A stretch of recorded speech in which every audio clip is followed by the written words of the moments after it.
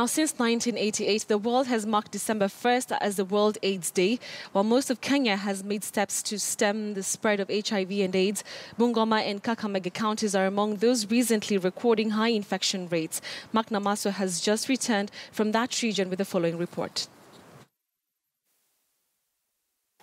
In Bungoma County, Western Kenya, commercial sex work has been big business here, particularly along the Nairobi-Malaba-Kampala route. In one of the restaurants in Bungoma town, one commercial sex worker introduces herself. Mimi ni muuza ngono. Ama huwa tunasema saa zingine ni female sex worker. For Maximila and her colleagues, truck drivers make some of the most reliable clients by virtue of regional economics. We are on the highway, Lomesema, Nairobi, Uganda, highway, na trucks. Hapo ndio clients wetu tunapata. However, this business is fraught with danger. HIV, other STIs and untrustworthy clients. Wanaangalianga hizi age ndogo kama kwa club. Anamchukua, anamwambia twende takupea 5,000. Sasa yeye ataona ni mnono, kuna gari, mara nini, anasema wewe ni mzima. Saa zingine mwingine anakulazimisha ufanye mapenzi na yeye bila mpira, kwa sababu sasa mko kwa room na mko watu wawili.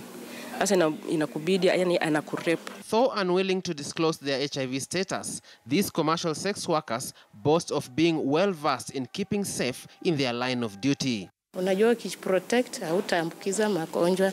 Ama for example, if you are already infected, uta-reinfect mwingine. The latest statistics from the National AIDS Control Council paint a dire situation for Bungoma County. In 2013 and 2014, less than 100 new infections were reported, but after 2015, when the last survey was done, this jumped to over 1,100, representing a 1,000% increase. When you have it at being even 50%, it's alarming. If trucks were to blame, then what changed? They have passed through Bungoma County for decades, yet numbers have never changed significantly. Those trucks did not have a stopover in Kandui like it's happening right now.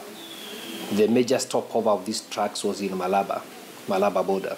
Bukembe is a new center for trucks. If you go there at night, you're going to realize there's a lot of activity among the truck drivers and these commercial sex workers there.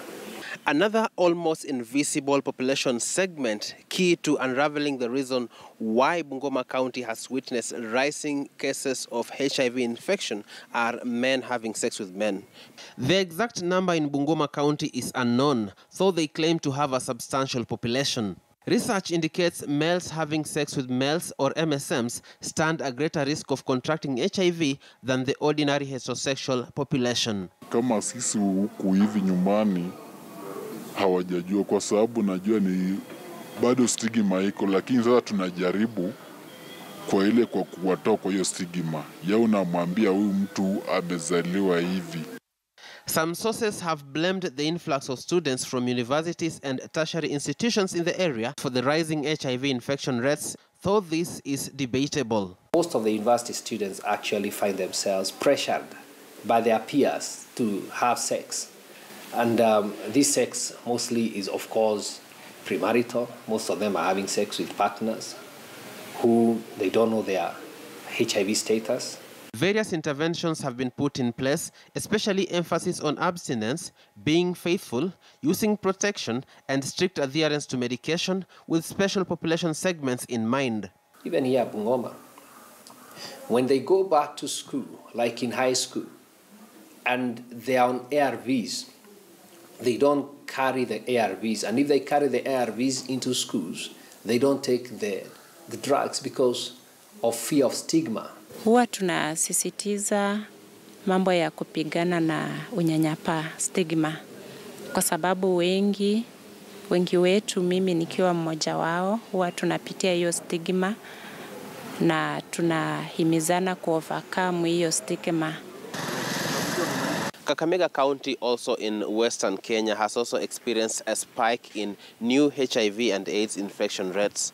We speak to some of the stakeholders in the anti-HIV fight to tell us exactly what they think is the contributing factor to this state of affairs. In 2014, the new HIV infection rates among adults per year stood at 172 persons. This has since changed in just 2 years for the worse. We actually had 6,123 new cases of HIV. We have a few factors that are contributing to that. The main one being that we have actually increased our coverage of testing. Again, drug abuse, stigma, commercial sex, and rising numbers of tertiary institutions flooding the area with a youthful population have been fingered as probable causes, as well as casualties of rising infection rates. Initially, we had very few tertiary schools, colleges, but with the Mungst, Masinde Muroro, and Sigalagala being upgraded to a national school, the influx has gone up. And these are still the young age that are very active in sex, and that is also contributing to our high numbers. We are also putting in interventions like partner notification services, where when we get a positive client, we actually make a tree of the number of partners this particular client has, and from that we privately follow up the partners that have been listed by this individual that turned positive, and through that we have been able to identify so many clients. And young people, especially those already diagnosed with HIV, continue battling stigma, although with the hope that society will view them through friendlier lenses with time. Living positive, it is not something that somebody wishes to. The drug burden, even if somebody gets to be positive out of the social life, it is something that somebody shouldn't be stigmatized. Because I actually know, even you yourself, if you're told this place is bad, don't go. You will go. You'll just move around the bush and you go. It remains unclear what exactly from the myriad of issues accounts for the rising HIV infection rates in these two counties.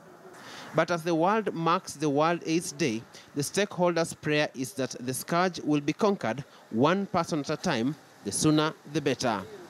Mark Namaswa, KTN News.